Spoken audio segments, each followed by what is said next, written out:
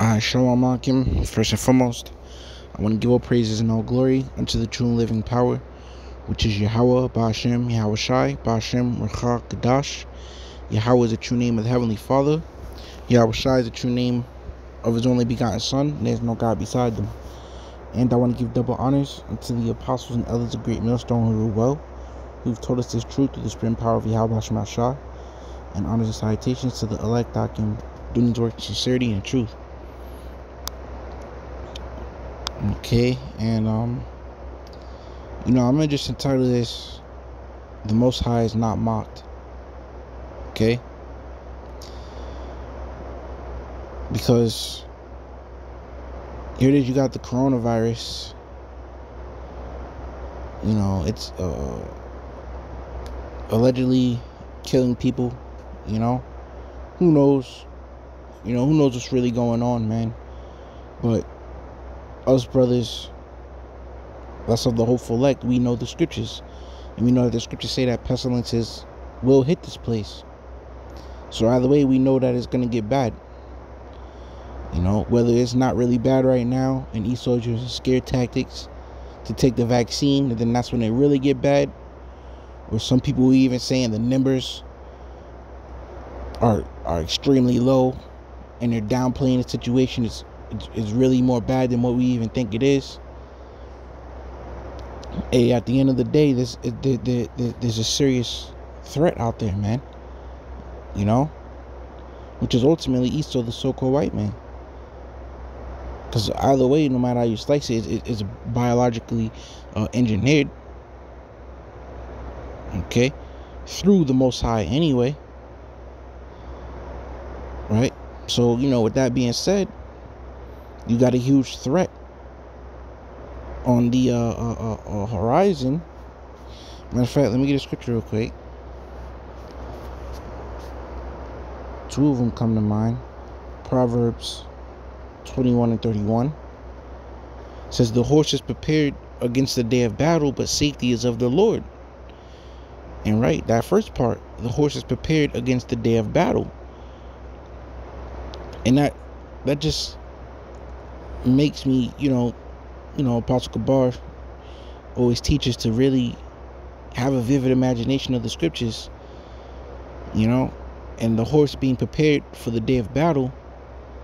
I think of Gad, man, and how they would paint the horses, and they would get them ready to go to war, man. So here it is. It's like you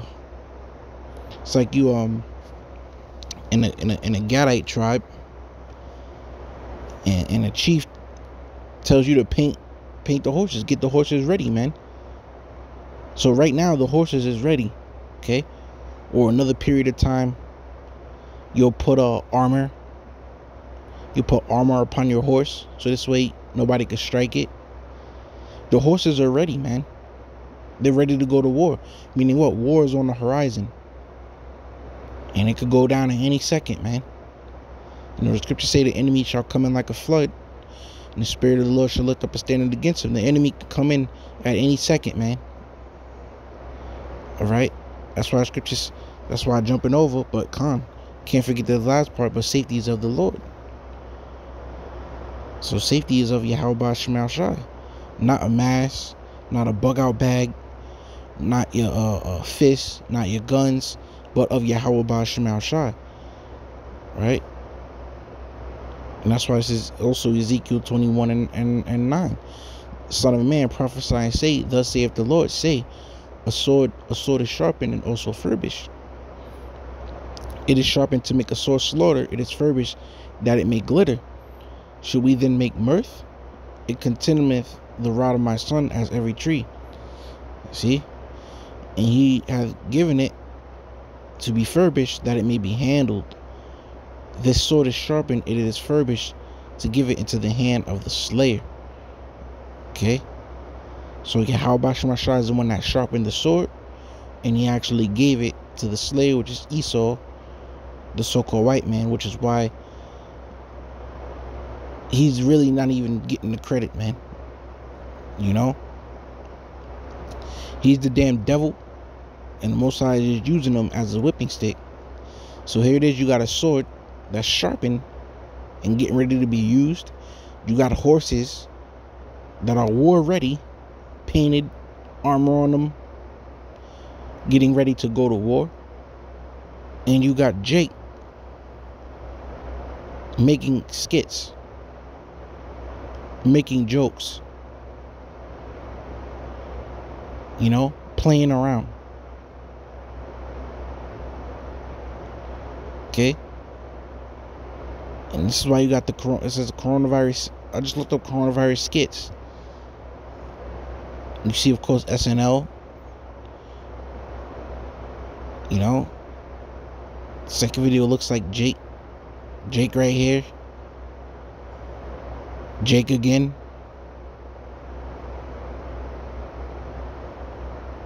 Alright, some weird looking crap. Jake again. Jake again.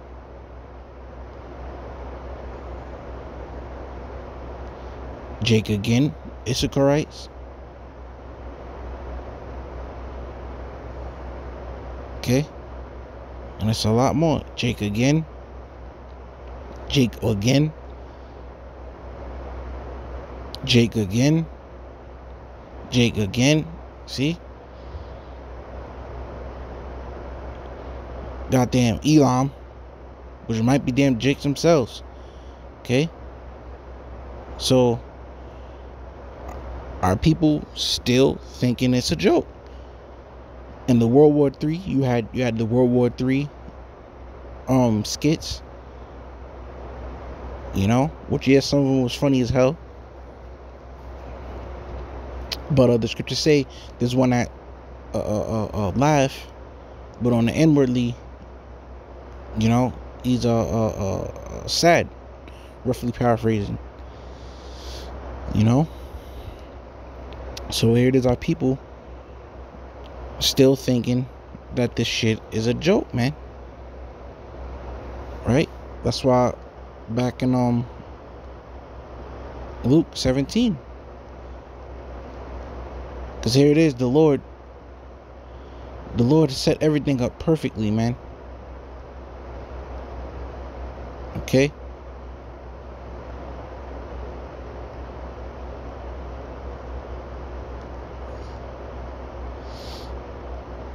So like the Lord set everything up perfectly, man.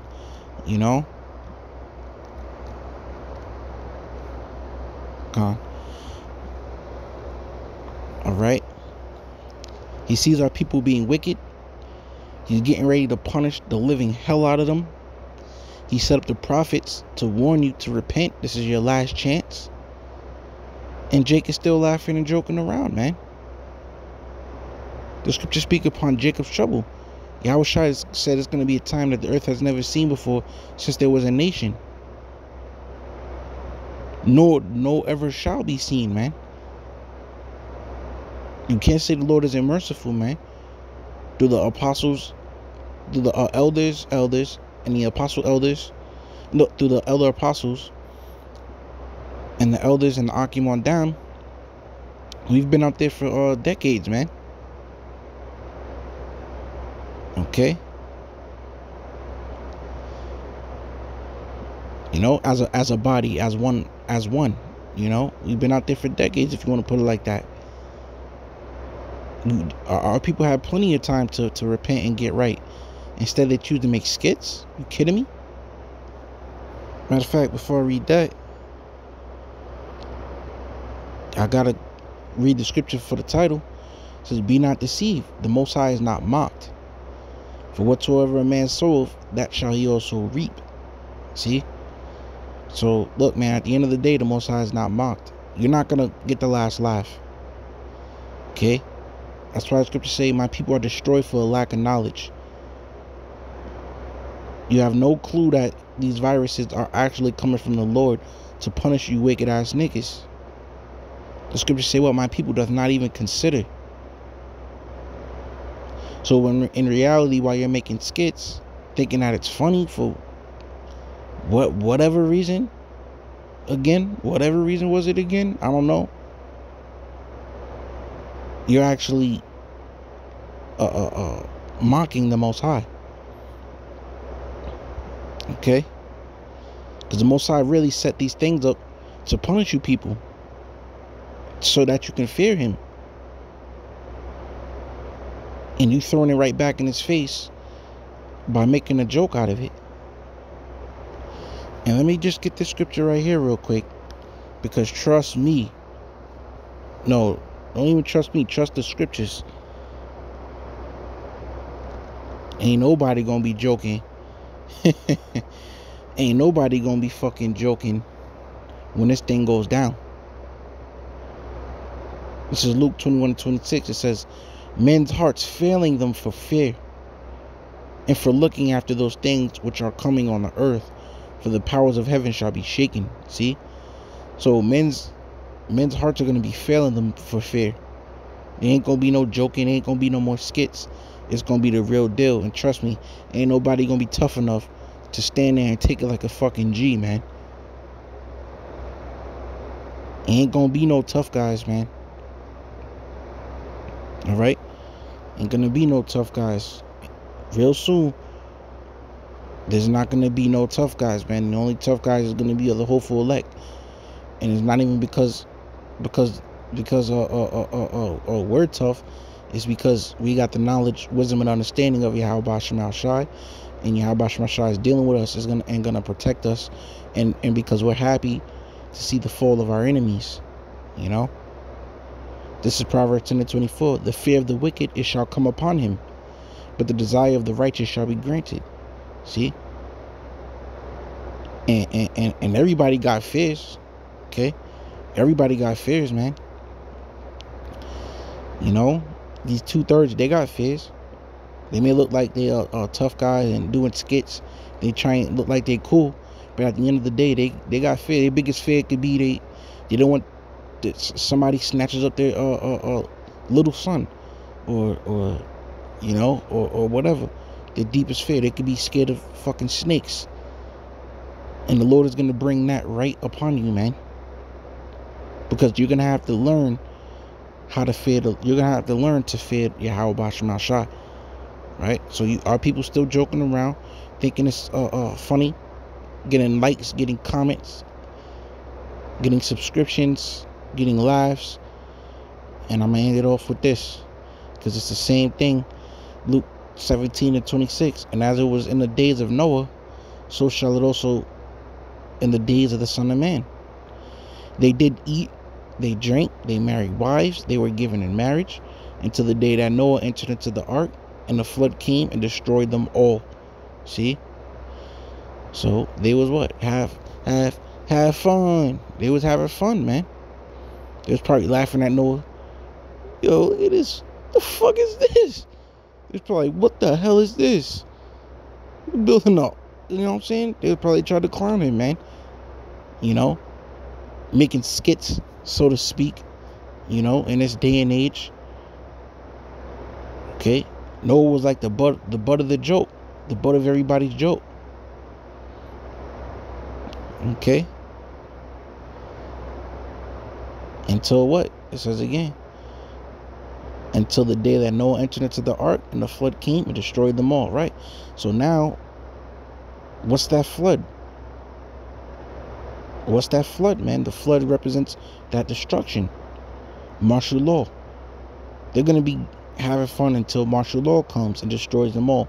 Until the pestilence comes, destroys them all. Till the famine comes, destroys them all. Till the evil beast comes, destroys them all. Until, guess what? Until Jeremiah 15:4 comes, man. Okay? Salakia 15:2.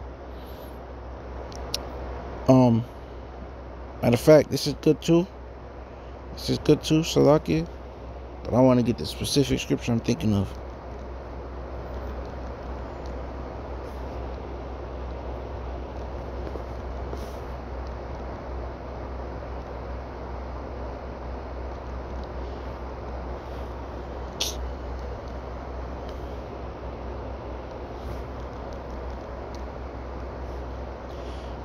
Always mixes them up, man. Always mix them up.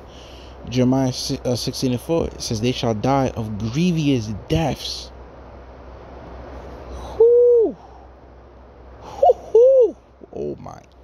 I'm scared for you, bro. Hey, I'm scared for you, 2/3, man.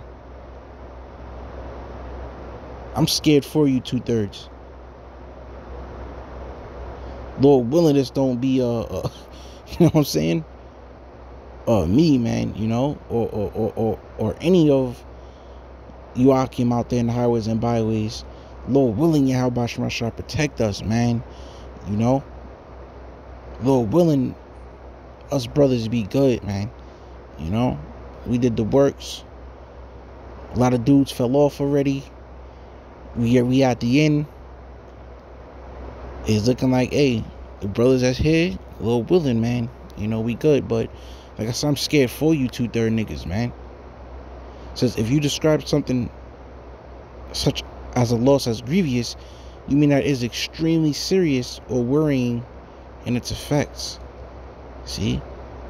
A grievous injury to your body is one that causes you great pain and suffering. See? So that's what's coming to you niggas, man. The jokes is gonna be done. Alright, with that, shalom to the elect.